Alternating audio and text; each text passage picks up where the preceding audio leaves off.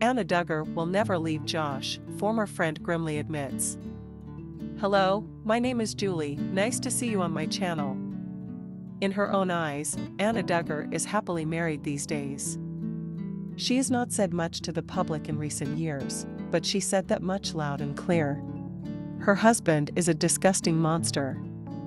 Josh was all of that and more long before he downloaded CSAM, and the world knew it. What exactly is going on in Anna's mind?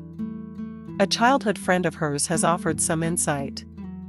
The world at large already knows the sad tale of how these two cult members first met.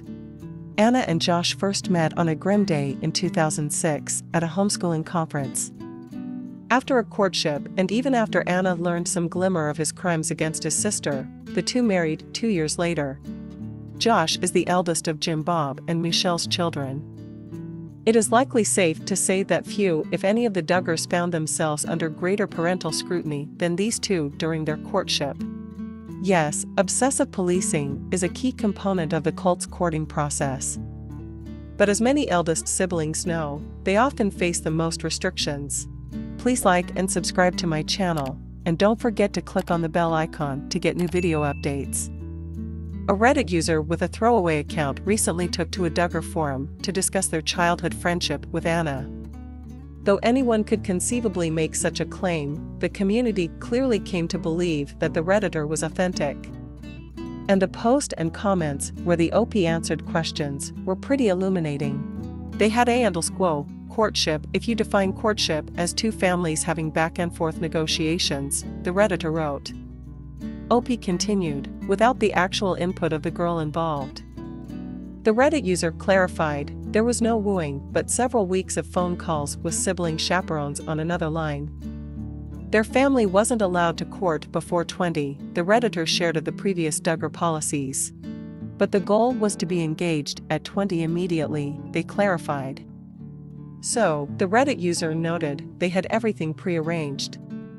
The plan was so that at midnight, when she turned 20, they could be courting.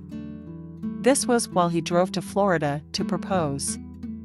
Given the borderline House of the Dragon style of arranging the marriage, Anna allegedly did not expect the proposal at all. According to the Reddit user's description of this youthful friendship with Anna, Josh surprised her.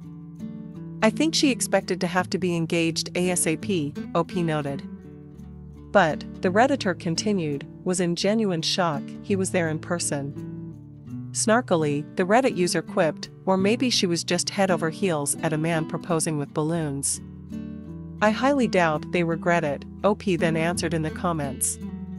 They explained, there's always a way to spin anything, and now they're even more famous in the quiverful circles. Anna has refused to divorce Josh, has blamed everyone from his parents to President Biden for his arrest. In court documents, she seems to believe that he is innocent. But is that how she really feels? Will she really remain by him indefinitely? Unfortunately, yes, the Reddit user speculated, noting that Anna's own relatives had tried to help her leave him years ago. To no avail. Leaving a cult is no easy thing.